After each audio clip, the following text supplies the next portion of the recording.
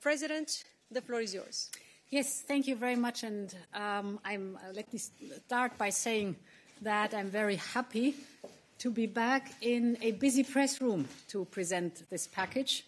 So that's good to see all of you. And I'm delighted to be joined by part of the team who made this package possible.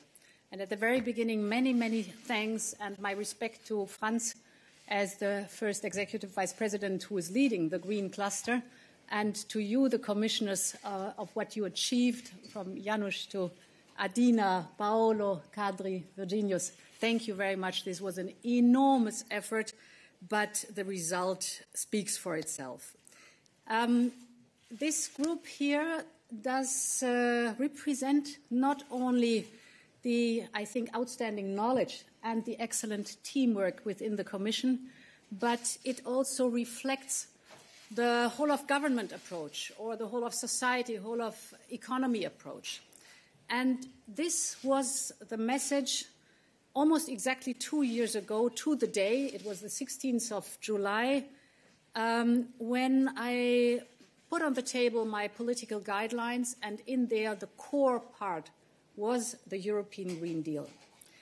The overarching goal was, and of course is, to make Europe the very first climate-neutral continent in the world, and to build a new growth strategy to get there. I remember not everyone agreed at that time, and there were very vivid debates. But now, 2 years on, we have come a long way. We now have a shared sense of purpose. We have a shared sense of direction. We know where we want to go and what we need to do to get there. We know, for example, that our current fossil fuel economy has reached its limits. And we know that we have to move on to a new model, one that is powered by innovation, that has clean energy, that is moving towards a circular economy. And this is why we set out to make the climate goal not only a political aspiration, but also a legal obligation. And thanks to our new European climate law, this is exactly what we now have in place. 2 years ago, we also set out our vision about that transformation.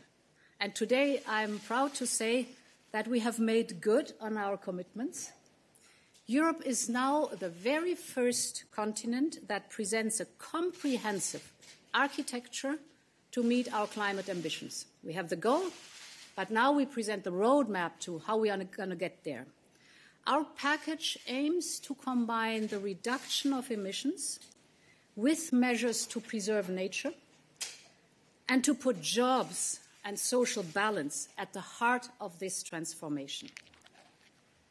And it also shows the value that this transformation will generate and how public and private investment can and will, of course, work together to make it a reality.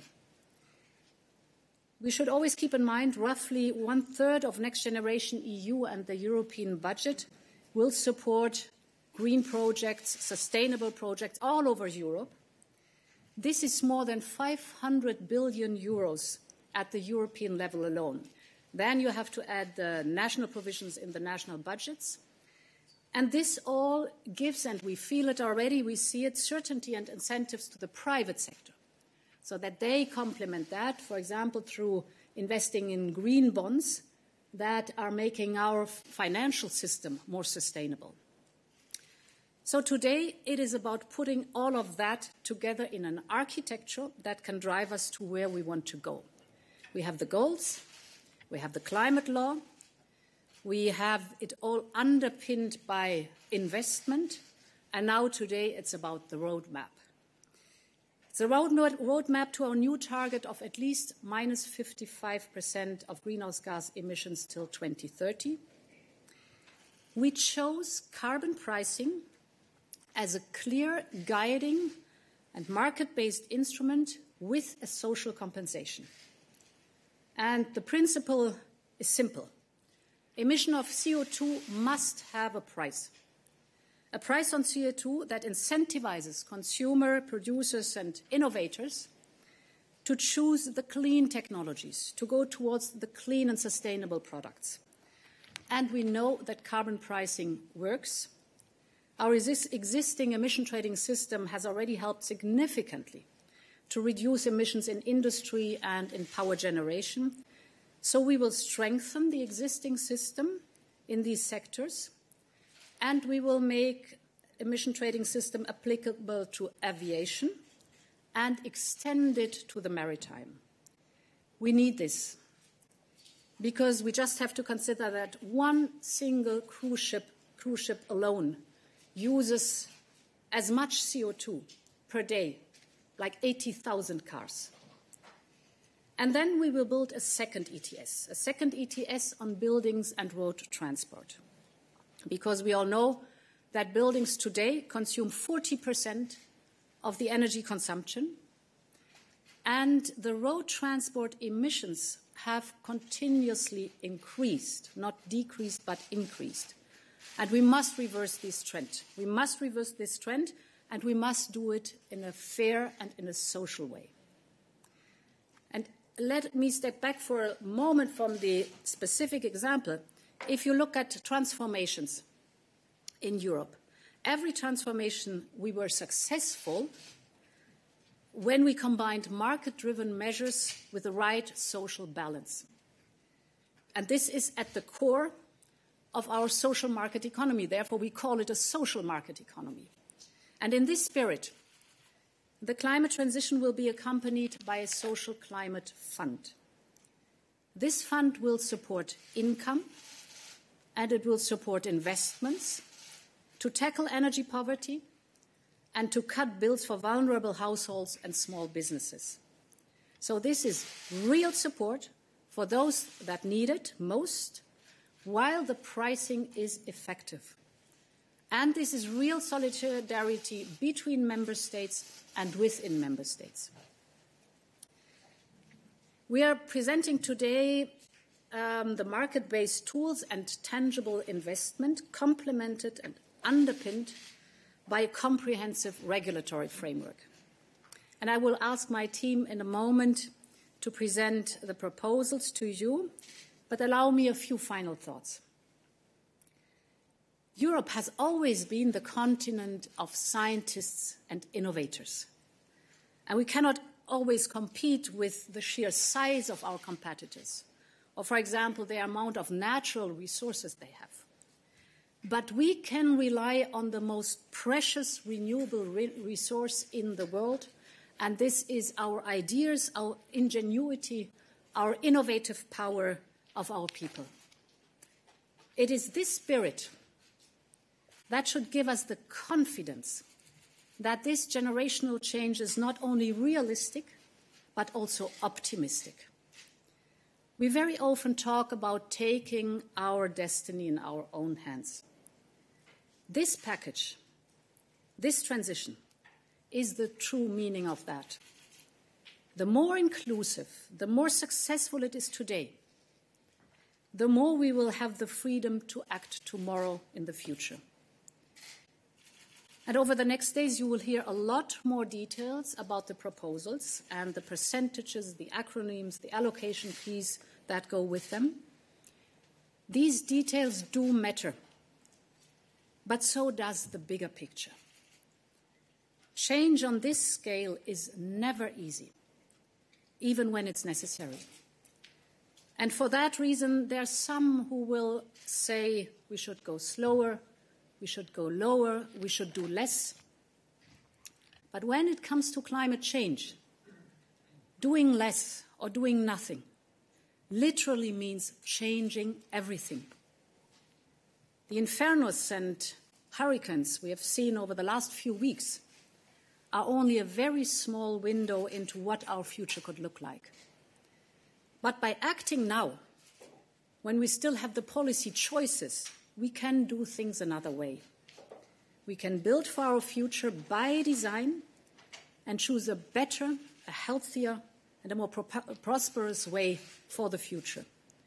I'm deeply convinced, and my team is deeply convinced, that this is our generational task, and it must unite us. It must encourage us, because this is about securing the well-being not only of our generation, but also of our children and of our grandchildren. And I think there is no greater and no more noble task than that, and Europe is ready to lead the way. Now I would like to give the floor to the first Executive Vice President Frans Timmersmans, who is in charge of the overall Green Cluster and the European Green Deal. Frans, please. Thank you very much, President. And let me start by thanking you, all my colleagues here present and the ones who are not here, and especially the Commission staff, for an incredible effort over the last couple of months. This is really epic, what our colleagues were able to offer us in terms of quality, in terms of depth, in terms of analysis. So I believe we now have a package that can take us to our goal, which is now a legal obligation of reducing our emissions with at least 55% by 2030, which will set us on a path of climate neutrality by 2050. As the President has said, there is no time to waste.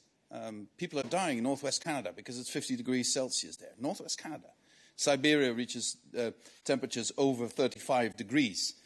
Central Europe is over 40 degrees. We saw tornadoes in the Czech Republic. Who would ever have thought of that? So anyone who wants to deny the urgency of the climate crisis should look again. And we certainly don't have the luxury of denying it. And as the President said, sometimes people say, whoa, take it easy, not that much. It's difficult, it's hard.